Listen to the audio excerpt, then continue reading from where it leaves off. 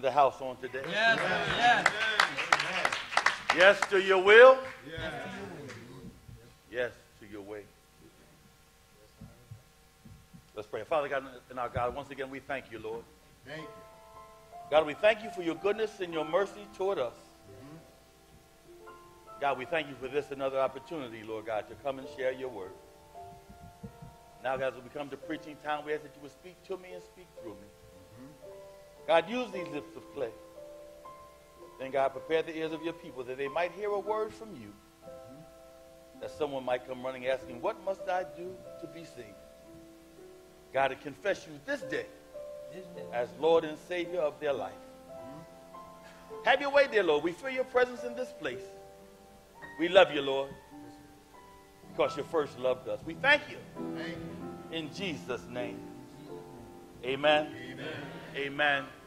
Amen. To God be the glory. To him be all the praise.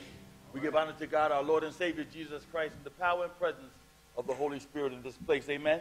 Amen. And we want to also remind you, we asked last week that you would stay for just a couple minutes after service. So we're asking all the brothers immediately, somebody say immediately. Immediately after service, brothers, downstairs for 5 minutes. Amen. Sisters, don't want you to run out. Sisters, stay right where you are for 5 minutes. Now you're going to say, well, Pastor, how are you going to speak downstairs and upstairs? I'm not. I'm going to talk to the brothers for a quick 5 minutes. Amen. And then I'm going to have someone speak to you on my behalf. Amen. Amen. Amen. Y'all looking ready for my wife. It's not my wife. Sister Neil going to handle it for me. All right. So just 5 minutes. So just stay where you are, ladies. Brothers, straight downstairs. Amen. Just 5 minutes as we talk about some more ministry that God is having for us to do. Amen. My brothers and sisters, we want to pick up from where we dropped off on last week. Amen. Here in our text. And finish out this message that we were unable to complete on last week with our travel. On last week, we were able to look at the text and witness and see how accusation, how slander, and even attack can often be a stumbling block, if not a butcher's block for the believer and the person who is being attacked. And we understood, my brothers and sisters, the experience of being accused, whether justly or unjustly. The experience was one that all of us could relate to. Amen? Because at one point or another, all of us have been accused, whether justly or unjustly. All right. Yet it is true. It is through our experience of being accused that we come to find out that accusation alone isn't the sole destroyer of our character or our testimony. All right. Are you here with me on this morning? But the truth of the matter is, what is the destroyer of our character and our testimony sometimes is ourselves. I wish I had some help here. I submit to you on today that sometimes we can be our own worst enemy. Amen. Anybody here with me on this morning? And our response to accusation oftentimes demonstrates who it is that we really are.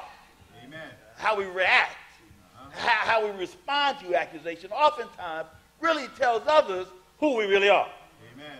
Many of us in our varied areas of daily life have to deal with accusation, false or otherwise, and it's our response to that accusation that lets the world know and determine the outcome.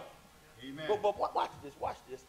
It shows either our commitment and dedication to Christ or our submission to this thing we call the flesh. Because how we react and how we respond to those who are pointing finger at us, whether we go back into who we used to be. All right. Y'all remember, we in church, we call it the BC days. Y'all know what the BC days are, don't you? Help me, somebody. The before Christ days. Some of y'all living in both before Christ. All right. But oftentimes our reaction helps others determine who we are. Think about it. Think about it, if you will. We got some principals here, principal high school, Principal Shockley. Think about it when you were back in grade school. Everybody. Now, I know I give a few of you a little bit extra minutes. You got a little further back to think a little bit. But think about it. Think about it when you were back in grade school, when another student accused you of something. All right. Accused you of doing something wrong, either to the teacher or to another student. Yeah. You remember those days. Back then, your only options were simple. Beat up the joker? Come on, somebody. I wish I had some real folk here. Beat him up who was telling the lie on you and wind up going to the principal's office. Amen. Wind up getting suspended from school. All right. Or going home and telling your parents that they might come to school and take care of the situation with the adults. Yet, no matter how far back you had to think, if we tell the truth on today, many of us did not choose option number 2. I wish I had some honest folk. Yeah. Many of us, we sat in class all morning or all afternoon long, looking at that joker that lied on us, and gave them the universal sign for a beatdown. You know what that is, don't you?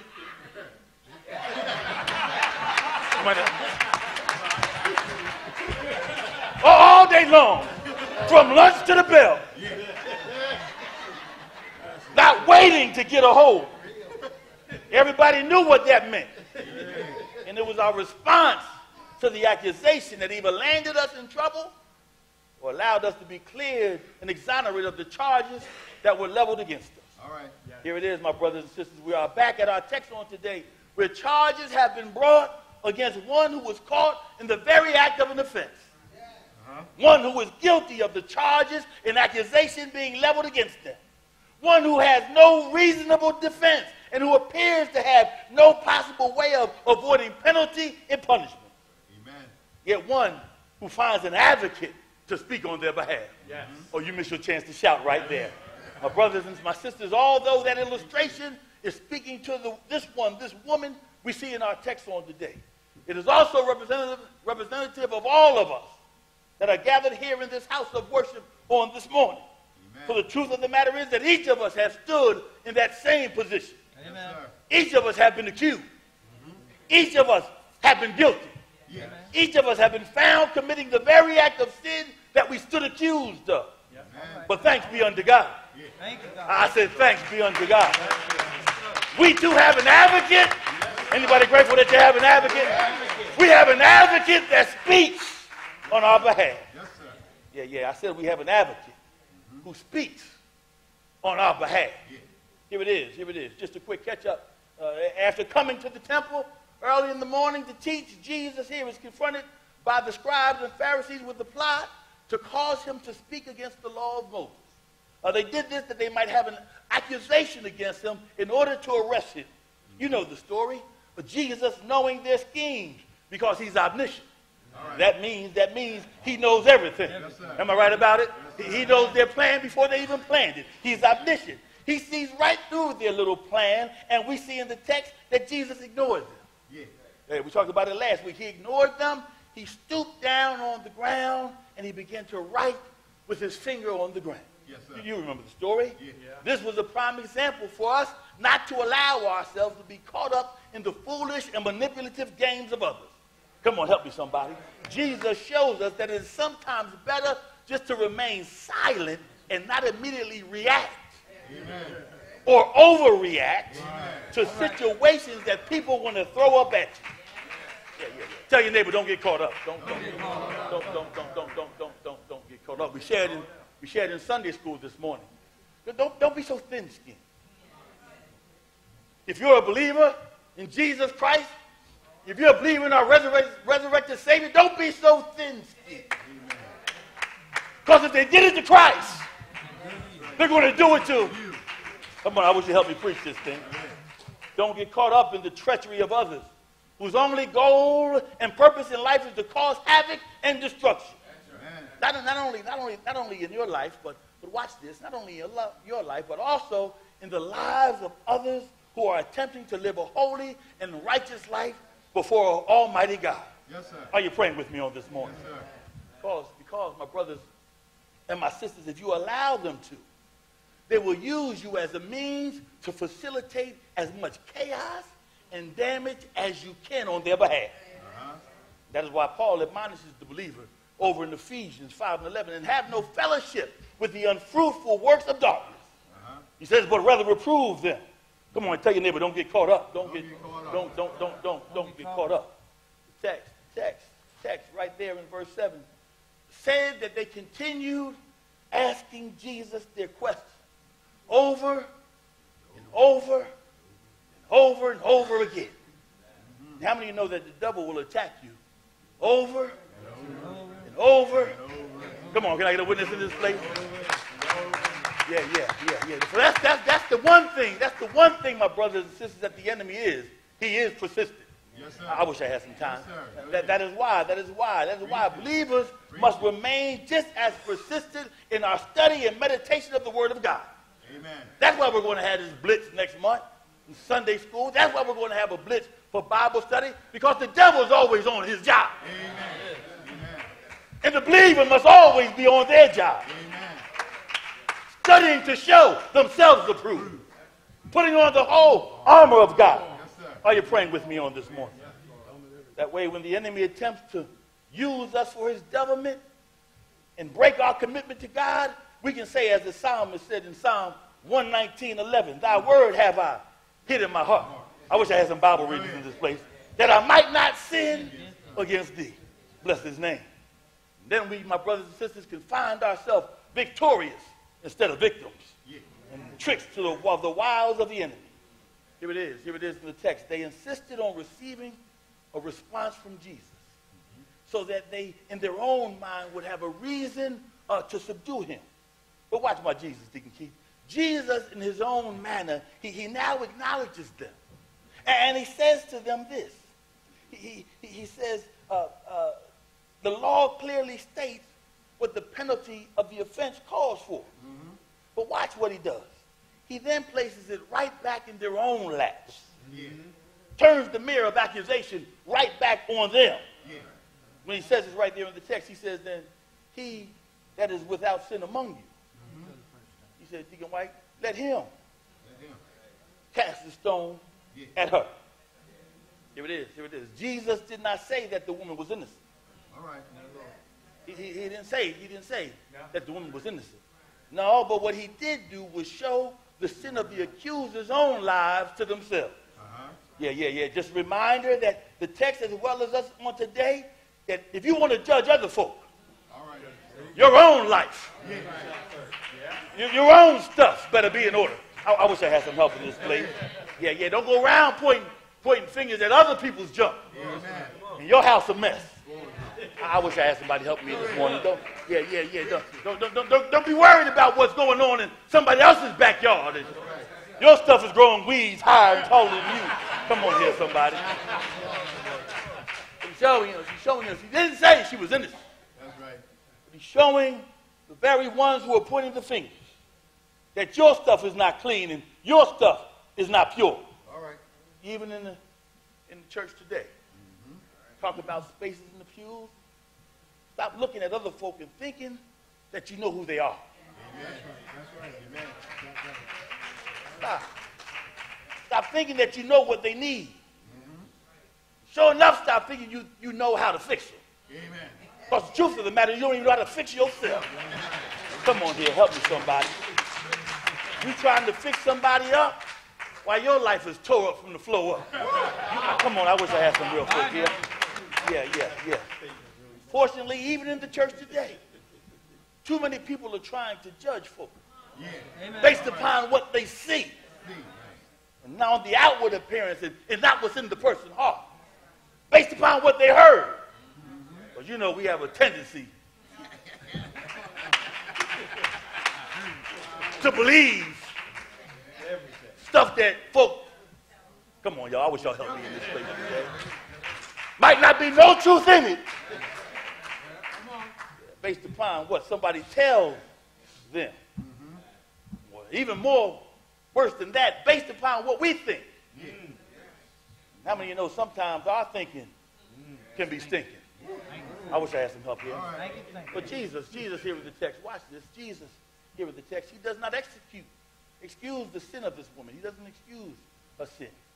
As some false preachers and teachers and even some false Christians attempt to do when they use this verse as an approval or a crutch for them to live unholy and engage in sin. You know, the first thing folk want to do, I'm only human. He that is without sin. Come on, help me somebody. You know the ones, you've seen them. He can do a little. No offense, Deacon, but Go ahead. Deacon do a little bit of this. He do a little bit of that. I can't get no help here. But quick to tell you, he who was without sin. Yeah. Yeah, you know, sister, sip or two. Yeah. Might have one sip. Maybe have two. Come on, I can't get no help. But we remind you, he who was without sin. You know the ones. Preacher pleased the people. Laying on hands. When you're not in service. All right now. All right. Not on your own wife. I can't get no help here. But while Sister Jill's husband, I had to get a name I didn't know, Sister Jill's husband is at work. Got the nerve talking about you doing outreach. The devil is a liar. I wish I had some time. But quick to say he who is without sin. You know, my brothers and sisters, as we mature and as we grow up in this word, we have to stop relying on crutches and stuff that we can lean on when we do wrong on purpose. All right. Listen, none of us are perfect. We all make mistakes. We sin by word, thought, or deed. Folks can hear what you say wrong. They can see what you do wrong, but nobody knows. Nobody knows what's going on and what kind of diabolical thoughts you got going on in that head of yours. All right. You got a small head, don't matter, it's just as much. Some of us with a lot. All right. We sit in word, thought, or deed, but here it is. The text says, Jesus returns to the ground and he starts to write again. Yes, sir. Says it right there in the text, verse 8.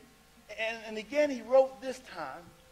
And my brothers and sisters, we don't know if it was a continuation of what he wrote the first time, All right. or if it was another new dissertation. No one knows. The text doesn't tell us that. But these two instances are the only instances where we find Jesus Christ writing in the scriptures. The Bible says that after this, those that were accused, all those that were pointing fingers, all those that were demanding blood began to leave one by one. Yes, sir. Where are they now? Notice if you will. Notice if you will how the text said that they began to leave. The text says that beginning at the elders, even unto the last. Can I pause right there for a moment? Go ahead. Bless his name. I have to say this under the direction of the Holy Spirit, that the elders, those who have some years, those that may have some experiences, those that have traveled this thing called life, with some ups and with some downs. Yes, sir. Can anybody testify? Yes, sir. You've had some good days and you have some bad. But through it all, God has kept you. Can I get a witness in this place? Yeah. The elders are not called to be judge, jury, and executioner of anyone. All right. But watch this. Stay with me, if you will. Watch this. You are called to be the guardian. You are called to be the mentors. You are called to be the advisors of those that are to come behind you. That's why we're meeting on today. We're meeting on today, in case you didn't know, I'll let you know, because we want to start a men's ministry and a women's ministry in the church where the men and women of God get together to deal with the life issues of men and God and women of God. Amen. Not for fronting and falsehood, but that we might grow in grace. Amen. And also receive instruction in wisdom Yes, sir. from those who have already gone that way. So mothers, elders, fathers, 89 years, there's work for you to do in the house of the Lord. Are you praying with me? Amen. Yeah. How do I know? How do I know that he's calling the elders to continue to do work in the house of the Lord? I know because Moses had Joshua. I know because Naomi had Ruth. Yeah. I know because Elijah had Elisha. Yeah. I know because Paul had Timothy. Yeah. That's why Peter writes in 1 Peter 5:14, the elders which are among you I exhort, who am also an elder and a witness of the sufferings of Christ, and a partaker of the glory that shall be revealed. He says, feed the flock of God, which is among you, taking the oversight thereof, not by constraint, but willingly. Yeah. Not by filthy lucre, but of a ready mind. Watch this, neither as being lords over God's heritage, but being examples. Tell your neighbor, be an example. Be an example. Being examples to the flock. Here's the good news, elders, when you work, and keep on working for the Lord. Here's the good news. He said, and when the chief shepherd shall appear. Yes, sir.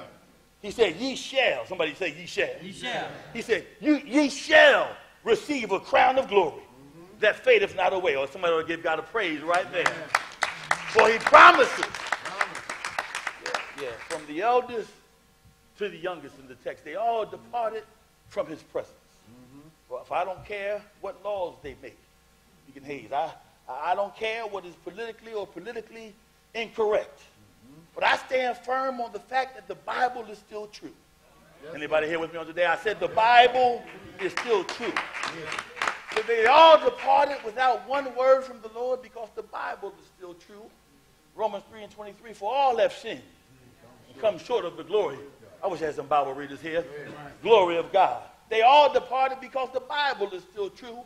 For David wrote in Psalm 52:3, thou lovest evil more than good, and lying rather than to speak righteousness. Yes, the Bible is still true. Yes, tell your neighbor, it's still true. It's still true. Where are they? Where are they? Where are they now? Where are they now? I'm about to go. Get out your way. You know the story. They all dispersed. They have all now scattered, leaving both Jesus and this woman alone standing in the midst. Yes, sir. Yes, the Bible says there in verse 10 that when Jesus lifted up himself and saw none but the woman, he asked her a question.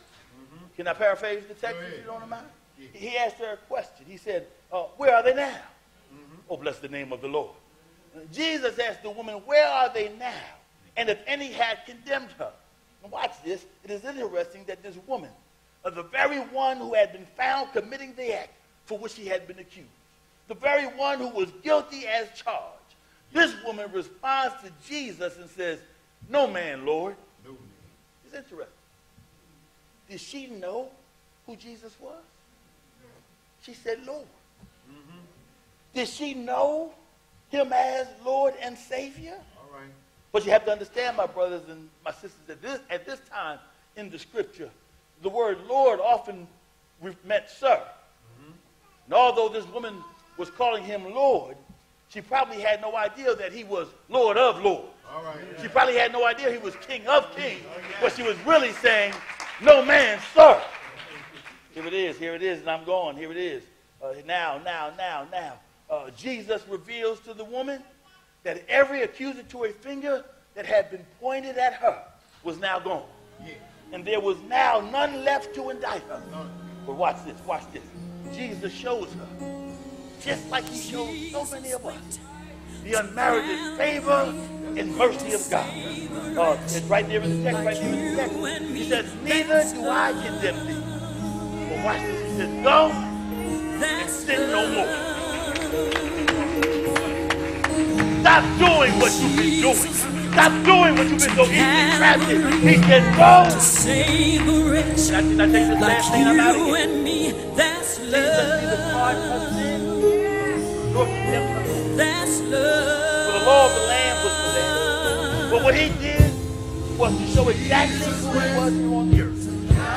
That being grace and truth. Anybody thankful for grace on today? John 1:17 says, for the law was given by Moses, but grace and truth came by Jesus Christ. His grace was neither do I condemn. His truth was go and sin no more. But how many know one today? Once you have experience with Jesus, your life will never be the same. Can I get a witness in this place? I said once you have an experience with Jesus. Paul was Timothy in 1 Timothy 1:15. This is a faithful thing, worthy of all expectation, that Christ Jesus came into the world to save sinners. I am you. Let's stand to our throne today.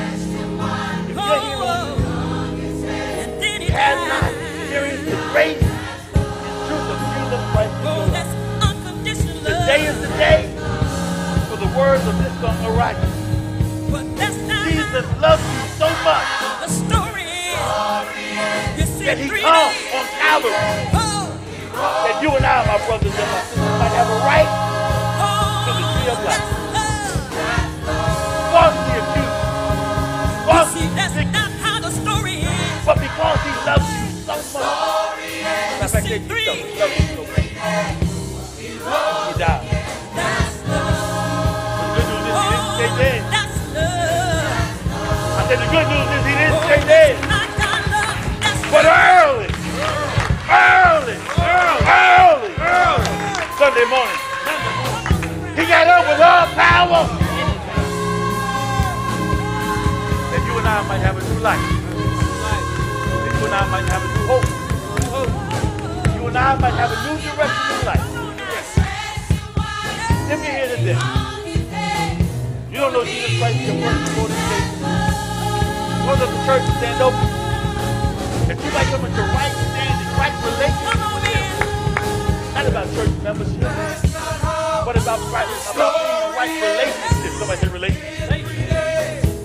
You have to be sure that you're very sure that even if this is your last day, your eternal days will be with him. So if this one today, But that's not how the story ends. have experienced his grace in life. You see, 3 invitation is open to you. Come into right relationship with him. that's Is there one? love. Is there one? You see, that's not how the story ends. That's not how the story ends. Maybe He no got up. Jesus Christ will go there. He didn't stay there. He got up. That's love. Just over Oh, that's the way my like they never Father's heard. love. Just start a brand new. Start with fresh. Oh, that's not how. Come out where you are. If you're here. Maybe you're looking for a church on Saturday night. That's Someone get part of the love. house.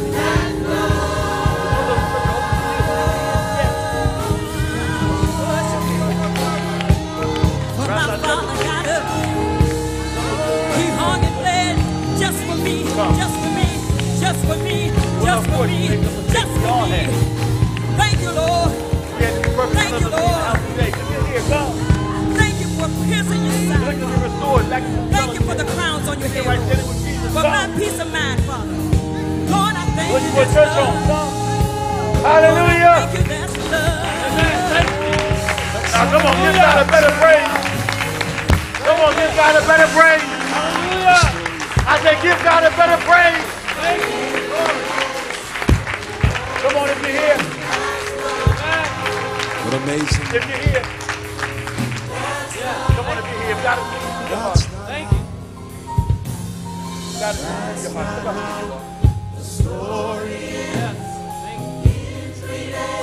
Why I sing that song? That's right. All you have to do is turn it over to Jesus. They hung him high. Not that you will They never have stretched trouble him again, wide. but you'll still have trouble in your life. But watch this trouble won't have you. Come on, you missed that right there. You missed that right there. Through the storm and through the rain, you'll be safe. Somebody say safe. Safe in the arm of Jesus. If you're here. Come on, there might be another. Step out where you are. Come on, step out where you are. If you're here, step out. I take my time. I'm waiting on you. That's not how. Don't worry about folks looking at you. Don't worry about what folks looking at you. But you saw the text. You had to go back the other way. They had stuff in their life like you got yours. But don't be foolish. Just stay in the stuff you're in. Last time. That's not how. Let me get to that. Step out where you are. Waiting for you. Church home. If you have relationships with Christ, you're here. Come on, get out of hand up. I have a testimony.